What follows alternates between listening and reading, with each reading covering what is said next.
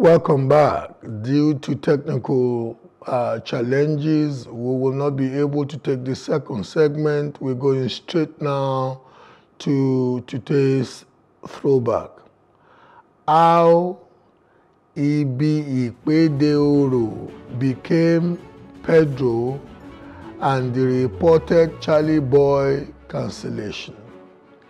The famous Charly boy bus stop was reportedly reverted to its presumed original name of Second Pedro by the Baale, that is the Yoruba traditional chieftain of Gbagada, who was quoted as having said that the readoption of the former name was to prevent Charly boy claiming he founded the area. I guess in the backdrop of the recent outlandish claims of the Oba of Benin that his forebears founded Lagos, and the braggadocious assertion of the Venerable Chief Nwayahu, the President General of Ohane Ezendigbo, Igbo's highest global socio-cultural group, that Lagos was a swamp until the quote-unquote Igbos developed it to what it is today. The Baale thought it fit to order the removal of Charly boy's name as the name that the area is continued to be called.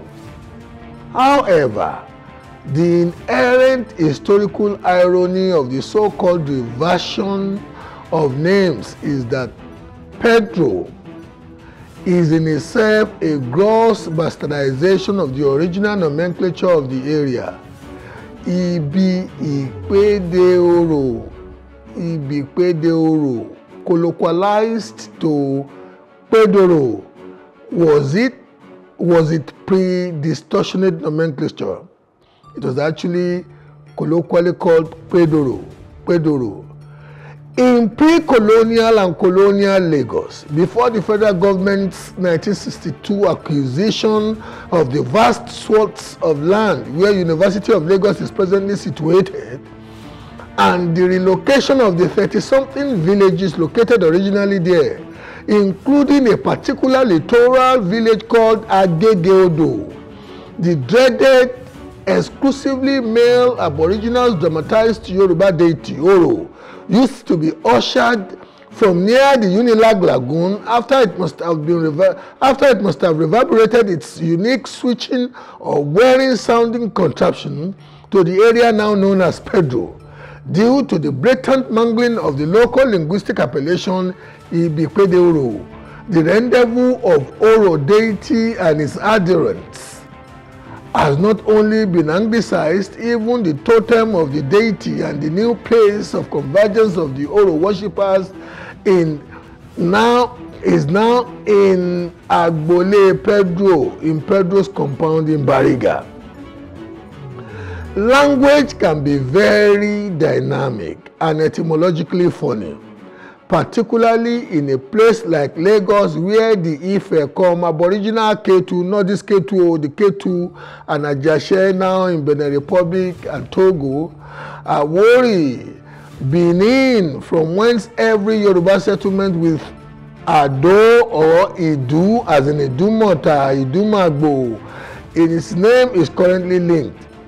Ilaje, Ijo, Mohin, indeed one of the official titles or Oriki of the Oniru of Iru land in Victoria Island, Lagos, is Oniru Oba Mohin, which expressly tells us that the rulers of Iru land are ancestrally Ilajes, the Jebus, the Eguns of Akpa, the owners of Badagry and the infamous Yoruba slave trading port of Kwadai, now in today's Benin Republic.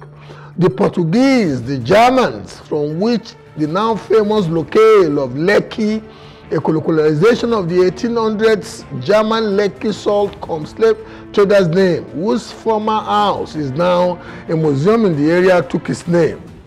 And the eponymous British cultures have missed for about half a millennium of 500 years. It is just natural in a place like Lagos that the original names of places over time must have been bastardized. I am Bola Oba.